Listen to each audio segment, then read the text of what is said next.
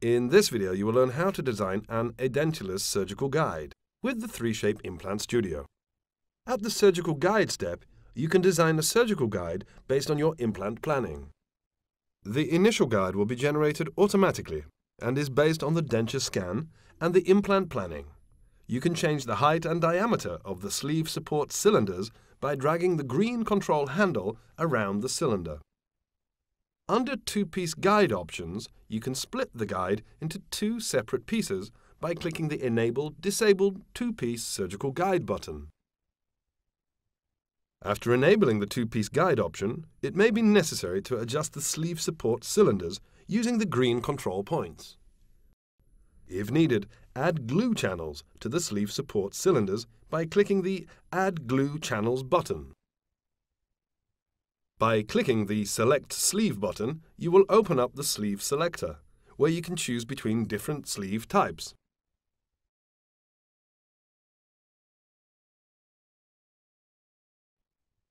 At the Modify Fixation sub-step, you can remove excessive material on the fixation piece of the guide if needed.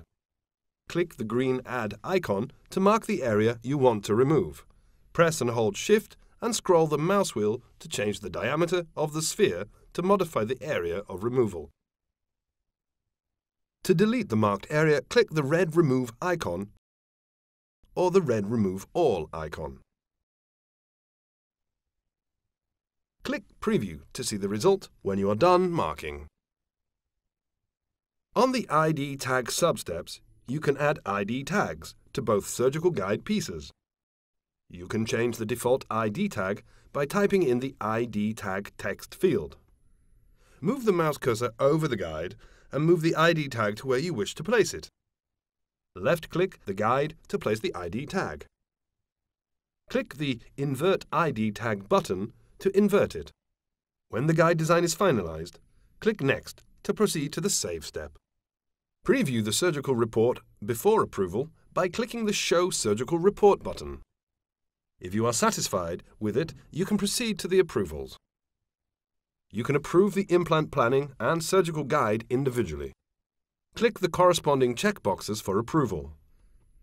A warning message will appear informing you that after the approval, you will not be able to edit the implant planning or the surgical guide. Click Yes if you agree and wish to proceed. A drill protocol will be generated after you approve the case. The order will be saved and the output will be generated. You can navigate directly to the output folder by clicking the Open Save Folder button. This includes the drilling protocol, the surgical report, and the STL file of the guide. After the case has been approved and saved, you are only able to review the planning and the guide. Click Next to save the results and return to the patient or case manager. You have now prepared a case for an edentulous patient. Thank you for watching.